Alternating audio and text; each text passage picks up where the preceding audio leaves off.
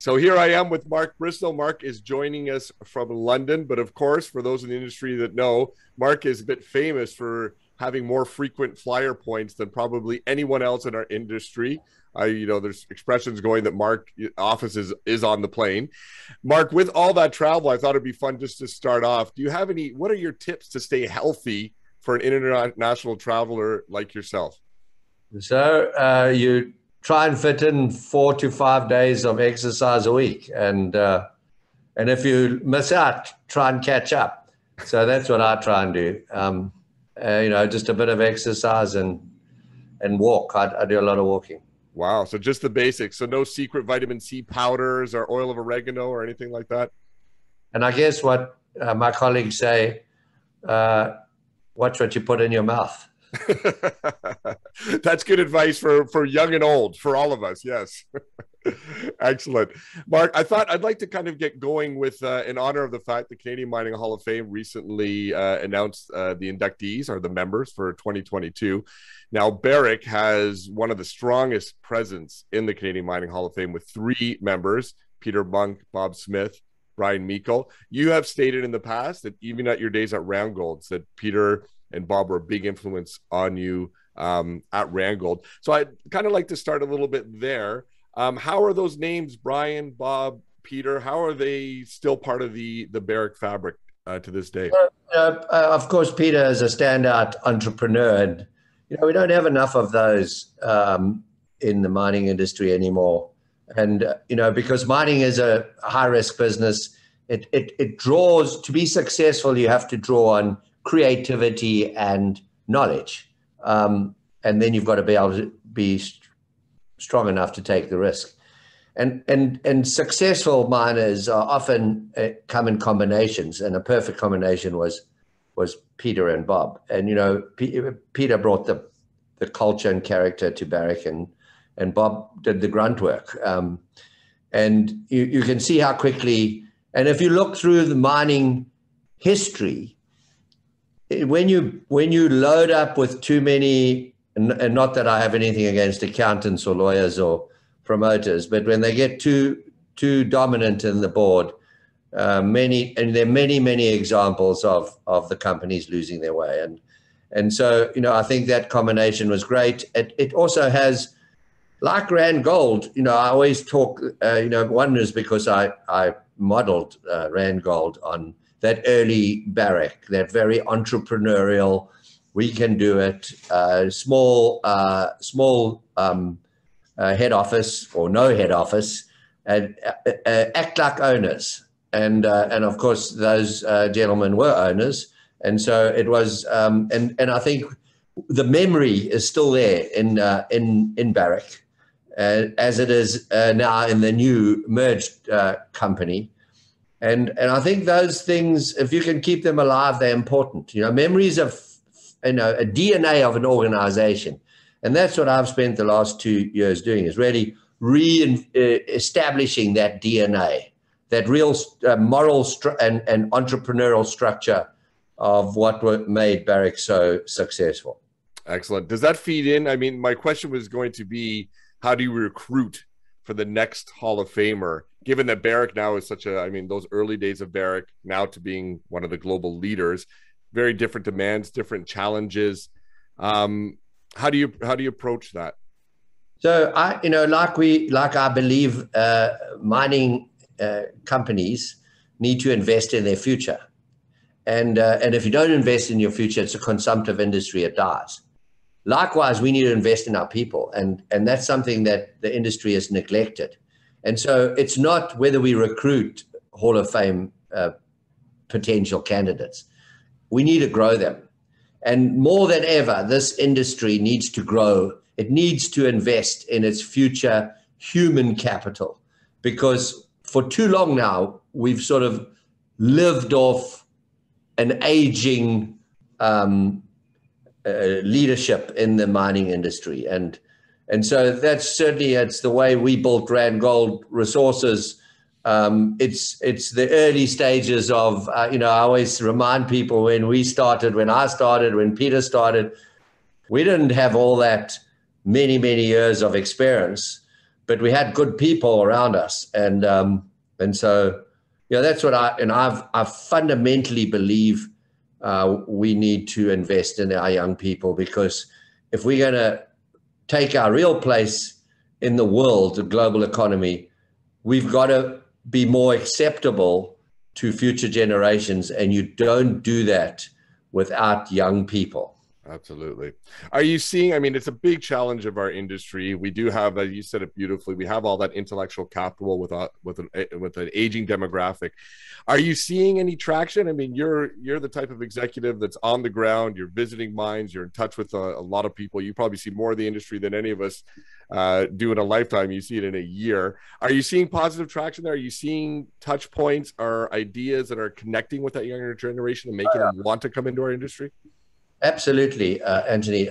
Again, in Africa, if you look at our African teams, which we train, so some of our executive leadership in Africa today join me as students, and they're now leaders, and they're African, and we have got a situation here where we have better skills in Africa, which is a lot younger as a mining destination than we have in parts of North America. Mm-hmm. And what we've done, even through COVID, is we've really reached out to the young people in Nevada, because we believe in investing in our host country human capital. And Nevada is probably as big as most of our countries we operate in. And so we look at Nevada as a country, effectively. And again, we had too many expatriates in Barrick. We had lost the DNA, we had lost its mojo, and we needed to reestablish that. And so, when you put all the different cultures together that I did in the beginning of 2019, to get one culture, you need a single set of DNA. And therefore you have to invest in education, both internally and externally. And the best way to change a culture is to bring in young people, because they're more creative. The young people of today, first of all, they teach themselves. And secondly, they have a vision and they want to be part of something that's constructive. So the very nature of having younger people in your organization, you set a new set of criteria for why you come to work in the morning. Excellent. I think that speaks to the reinvigoration that you've brought to the Barrick team, for sure. I'd like to kind of focus a little bit on the actual business now. Obviously, this incredible record of success with Randgold, that maybe feels like a lifetime ago for you now. I don't know, even though it was only 3 years ago. But some of the secret sauce that the industry would talk about for Randgold, I mean, you were very vocal about some of the filters you were using, right? The 3 million ounce kind of criteria, high IRR of about 20%, conservative long-term gold price. How has that evolved in the Barrick setting? Obviously, a bigger company, different kind of metrics, harder to find, I'm sure, 20% IRR on some of the projects. What are the filters looking like now? So we moved from a world-class 3 million ounce, 20% return to a much bigger target, because Barrick is a much bigger business. Yeah. And we had 2 of those already. We call them tier 1 assets.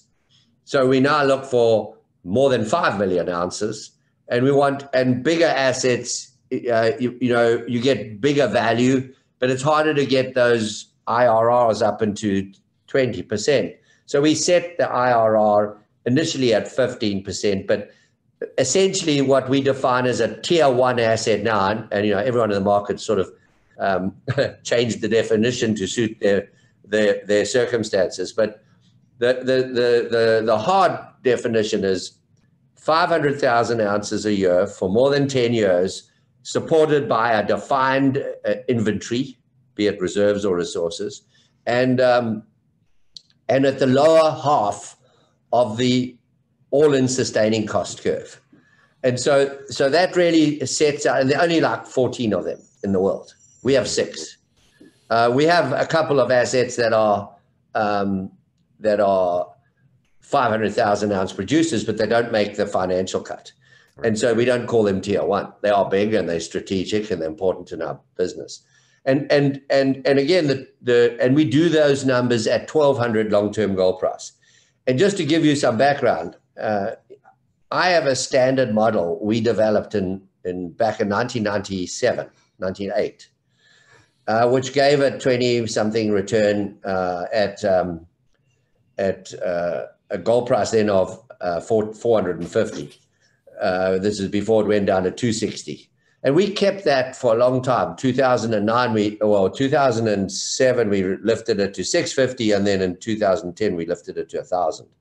And we stayed there from 2000 to 2019. And when we did the Barrick deal, and the way we tested it, so we test our long-term gold price against an input model. And what we did in the Barrick deal is that the input model had changed again. And we felt it was appropriate to lift it from 1,000 to 1,200. And we did that at the first round of reserve definition in the end of 2019. And we've kept it ever since. And it's a good discipline. And sure, there's inflation pressures now on the input costs, and we'll manage that. But right now, we see that discipline keeps the quality of your assets, and it forces you to find them because you can't buy them. Mm-hmm. And of course, every now and then there is an opportunity to grow through M&A, but it definitely prevents you from destroying value in times when the market is baying for deals. Right. Which we saw so much of in the last bull cycle. Yeah. I do want to come to that. Well, maybe we'll come to that now. I mean, you have in the past been a vocal critic. You've gotten up in the front that the gold industry, needs to smarten up a little bit on return on investment. Where do you see that tracking in the right direction? That we've come out of that last bear market. I hope that lessons have been learned. There is a critique that they never get learned in the gold industry. What's your sense of, in general, how the industry is coming out of this or coming into this next bull market? So it's a very good question. And my critic is that actually through the behavior of many fund managers, we keep forcing the gold industry into a trading platform and not developing long-term value. And so for me, in coming out of 2018 and the engagement, with Barrick, and then the joint venture in Nevada with Newmont, and then Newmont's acquisition of Goldcorp, and again our acquisition of Acacia, and then the Endeavour consolidation in West Africa, and subsequently that the Kirkland Lake acquisition of Detour. Those were all great deals, and they were at the right time of the market, and they delivered value. But there were a lot of deals that were left out. Because and certainly there was interest to consolidate the industry, and it was a good time to do it. It was near the bottom of the market, not quite, and you can never, as you know, Anthony, you can't choose the bottom or the top. But it was a right time, and I was very outspoken about some of these transactions. These single asset companies should be wrapped up, because then you can invest on the back of that investment. And, fixing broken assets in an industry where the average life of mine is 10 to 15 years, maybe, and right now it's even less. The average life of mine in the gold industry now is under 10. Makes it more difficult, and it makes it more difficult to consolidate the industry. And so basically the fund managers, as they often say, they want to have that control.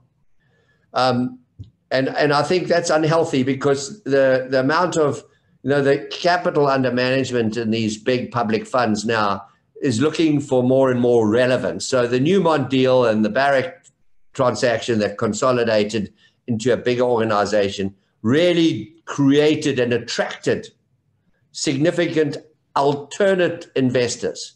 Right. And Barrick today, and I'm really excited about Barrick, because we also use the opportunity like Randgold did back in the last bull market to tidy up the portfolio and focus on value and a horizon that was beyond that of the horizon of the industry. And we did everything we said we would do. We migrated the ownership and accountability of the mines to the mine management. We moved the ownership of the ore body and its planning responsibility there. We held those. So we had to change the management teams to real business people supported by competent technical experts. And we've done that over the last 2 years, and we've invested in people and we've invested in our future. And you would, anybody who's watching Barrick starting to see now us talk more and more about the greenfields. Last 3 years, we talked about how do we extend our life of mines. Now we're talking about how do we build on top of that platform. And so, I think, the latest round of consolidations, it's near the top of the market, whichever way you look at it. Maybe not the absolute top, but when you look at the margins, yep. An industry doesn't just keep these sort of margins all the time. And so, you've got to ask yourself the question, and I think that if we, as I've said before, if we had worked together as management and as fund managers, because we're in the same canoe, we could have created more value. And, I think coming out of this bull market in the future, that's always the test. Will we be more valuable than we were going in? And, I think the jury's out on that. And I think we could have done the job better. I think we did it a lot better than the last cycle, a lot. But there's still more to do. And the world's changing. So again, you need, I just think you need better management, more competent technical people. We are short of engineers. We need to invest in our future, not only in the sense of exploration. All right. Well, that's one of the biggest issues of the day. So thank you for that. For me, the other big, I think for all of us, the other big issue of the day is inflation. I'd like to tie this to your comments about greenfield. So you are on the record. We need to build more mines. The industry listens when you speak, Mark, and that's had a ripple effect. Now, but the issue seems to be more mines being built in an inflationary environment. Well, I want this is a two-tier question. One, what is your take on inflation? Are you aligned with the governments that are telling us, oh, this is just, short-term supply chain stuff, this will get sorted out? Or is this a larger function of too much money in the system?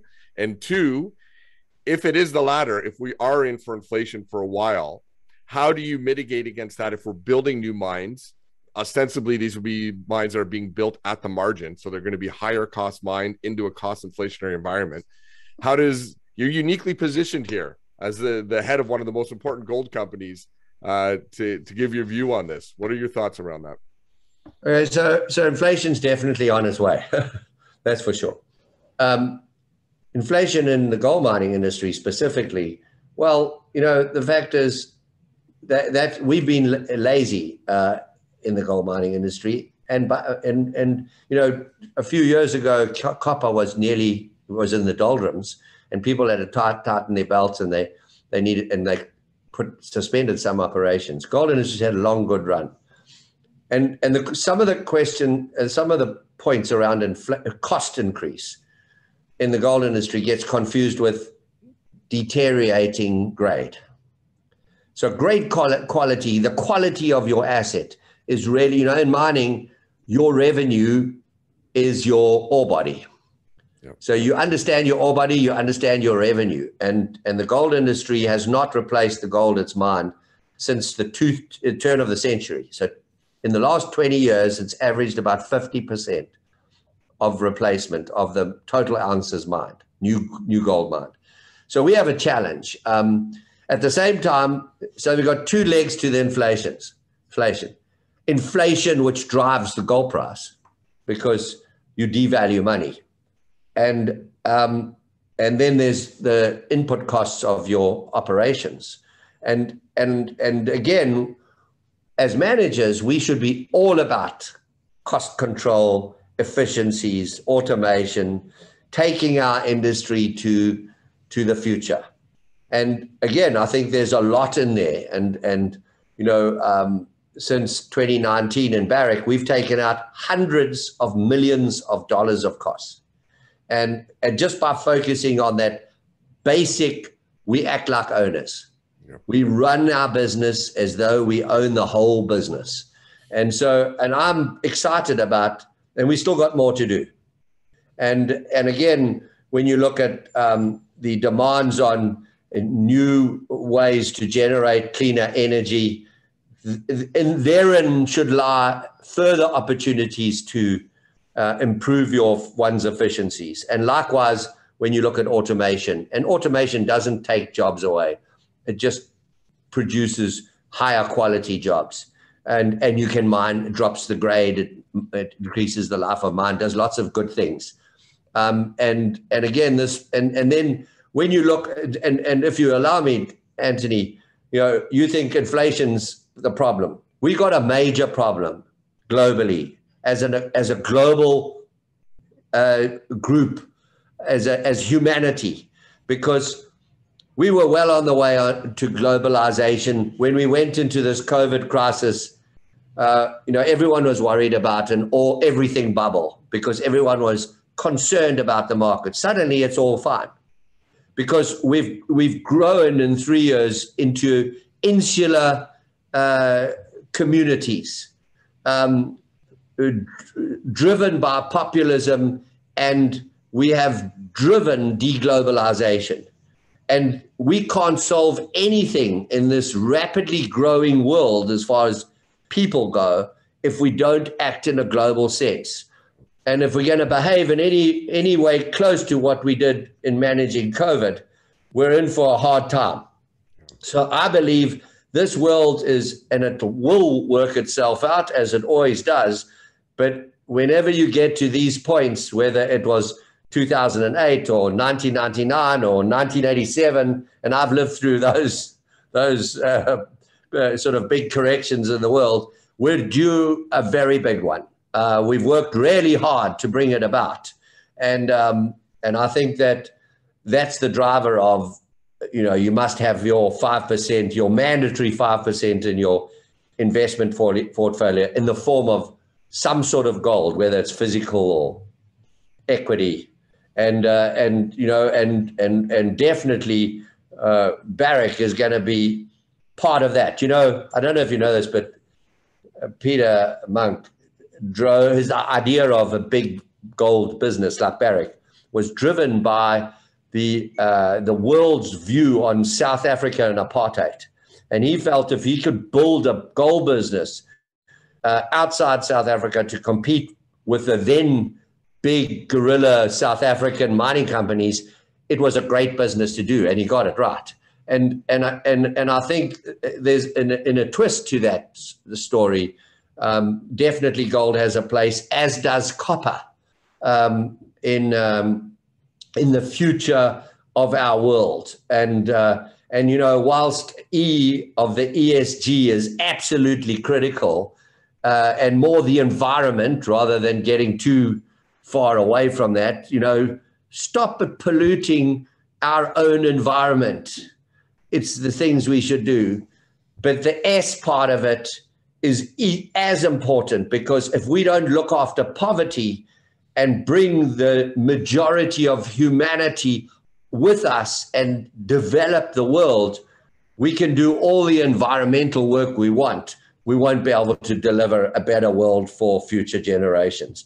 And I think that's we can do it proactively, or we can do it through necessity. And I think we've arrived at that point of necessity.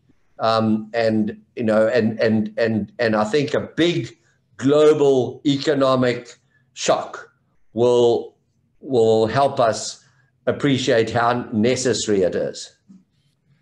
Mark, there's a lot to unpack there. It leads wonderfully to my next question. You have a long track record of walking the talk when it comes to social responsibility, when it comes to being able. And I say walking the talk not lightly. It's one thing for people to say things. It's one thing for people to, donate to local communities. It's another thing to actually engage communities and governments to such a degree that you can build minds where other people can't. You did it at Randgold. You've handled some really tough political situations at Barrick and brought them to a positive conclusion. I need to use this time to give you a bit of a platform. What are there certain guiding principles that you use that could be a benefit to the rest of the industry? Because there's not many. I mean, I think there's you and probably Lucas Lundin would be the two that come to mind that are able to get things done in tough situations. What principles help you do that? You know, I think the most important thing is treat people like people. And with respect, have a, you know, I talked about DNA. That, you know, in Randgold and in Barrick, we as a team, as a whole company, you want to sign up because we've got disparate cultures, right? Because we work globally, you know, and from different regions, different ethnicities, different, you know, beliefs, different religions.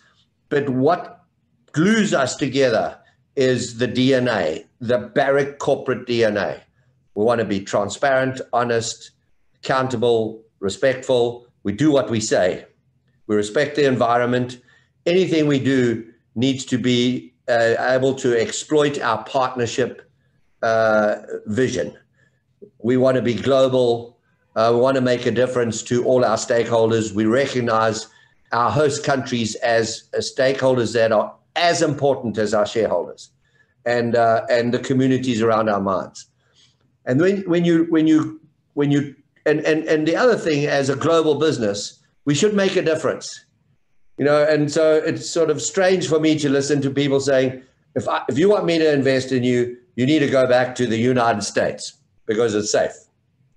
And I'm saying, if we want to make a difference, you know that we stand by Western and democratic principles. And we're going to go out there and change the world because we do, because we drag infrastructure, we give people their first job, we give them their first qualified job, we do things that no other industry does. And so for me, that's always been the point. You know, I grew up in apartheid. I witnessed the wrong of apartheid in every way. I was a young student when, you know, people started arguing against that political venture and participated in the actions to bring it to an end.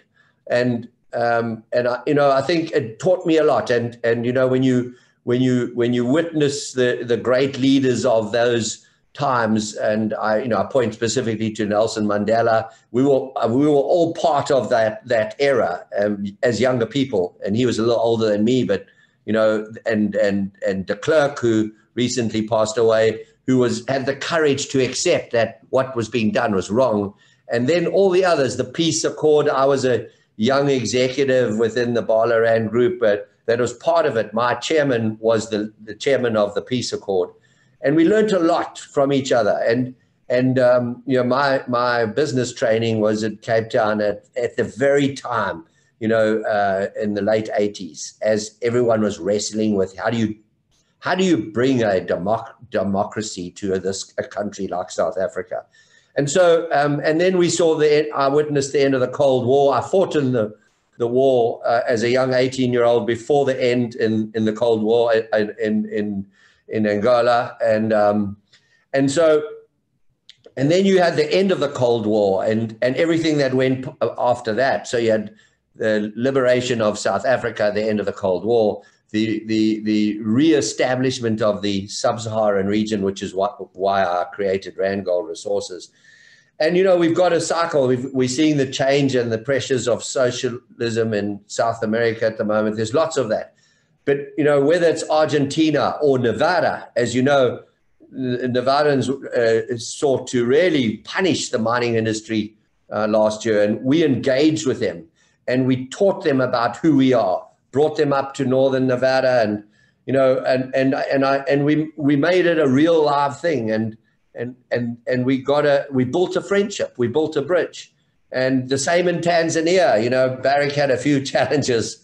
You know, it created a bit of a number of frontiers and we had to go out there and work with them. And every time you go and meet with people and you meet with the leadership, and you make yourself part of the, you advocate for who you are, because when you do that, you better be right, because otherwise people will they'll punish you.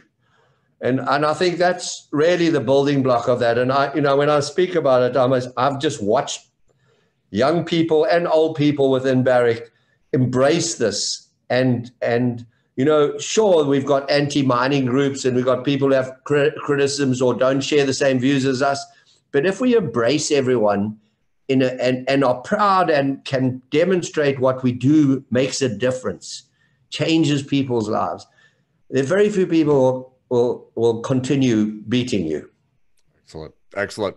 Mark, we're so appreciative of your time. We're closing in here on the final few seconds. One game I do like to play when we have leaders of the industry on is a game called Bull or Bear. I'm just going to rapidly fire off some broad themes, and you tell me whether you're bullish or bearish on what I throw out to you. The first one, a gold executive, you got to ask, the US dollar, bull or bear? Bear. COVID-19 remaining a negative societal factor through 2022. Now, how do I answer that? It's not going to be a negative. Okay, so you are bearish on that statement, but you're bullish on society overcoming it. I agree. I did frame that one very easily. China as the world's imminent superpower. Are you bullish or bearish on China becoming the next imminent superpower? No, I'm bearish. Excellent. Cryptocurrencies. Yeah, completely bearish. I would hope so. And the final one, we parsed this one out a little bit from cryptocurrencies, blockchain. So blockchain is important in a new global currency. We're moving to electronic money, and so there's definitely we essentially have central bank electronic money already, but it doesn't have the necessary security that blockchain or that type of technology brings. Excellent. Mark, again, we are so appreciative of both your time and your insights. Have a great rest of the day, and thank you again. Anthony, thank you very much. Appreciate it. Mark. Bye. Take care. Bye-bye.